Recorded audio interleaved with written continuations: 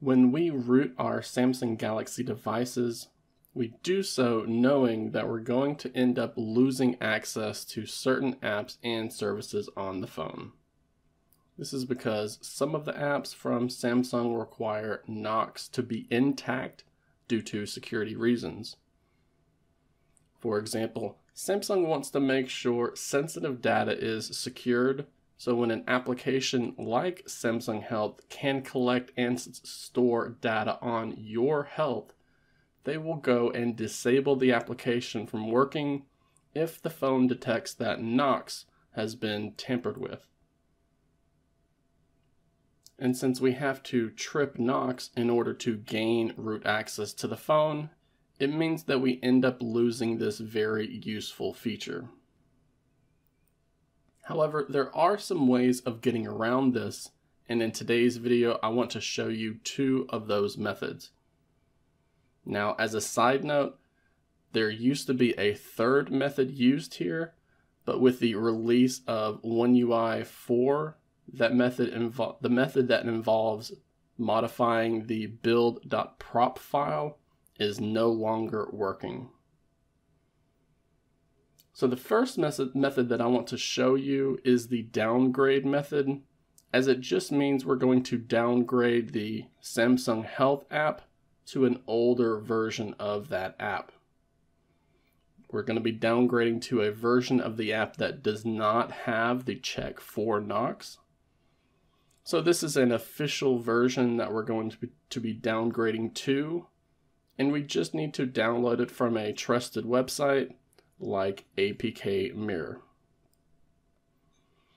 The specific version that we're going to be downgrading to is version 6.19.5.017.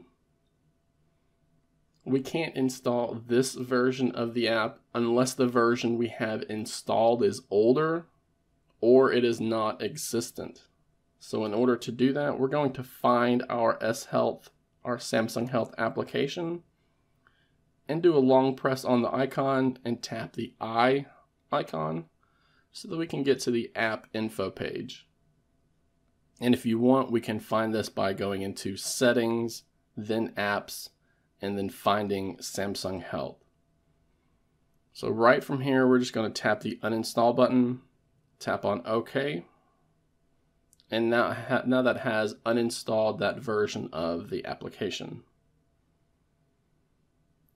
And once the previous version has been removed, we can sideload this older version like you normally would.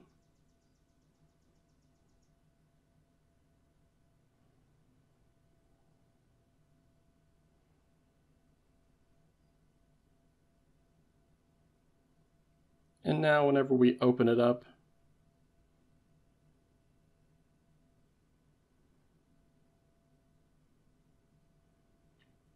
it will bring us to the Samsung Health application like you would expect.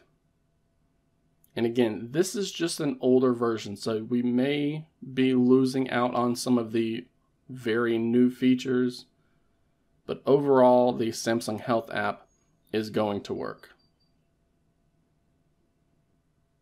The benefit of this method is that we're simply installing an unmodified version of the application.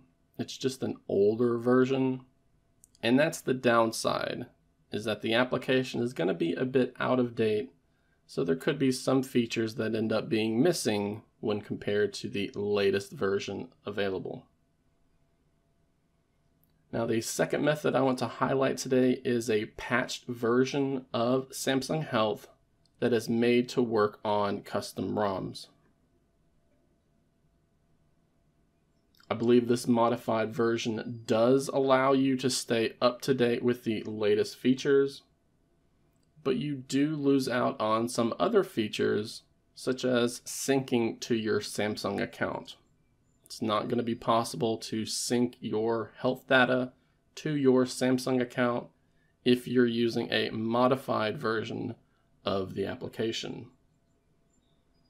Now, this may be an isolated issue with only certain devices in certain situations, But overall, there are some sacrifices you'll have to make if you want the latest features Samsung Health has to offer.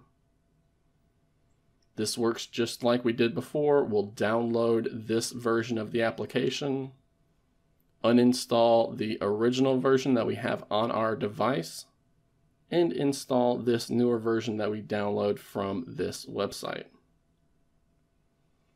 I'll be including links to both of these methods, whether you want to grab the official version or the patched version. Both methods will be included in the video description below, as these are two of the most common methods that we can use the Samsung Health application, even though we have root access to our device.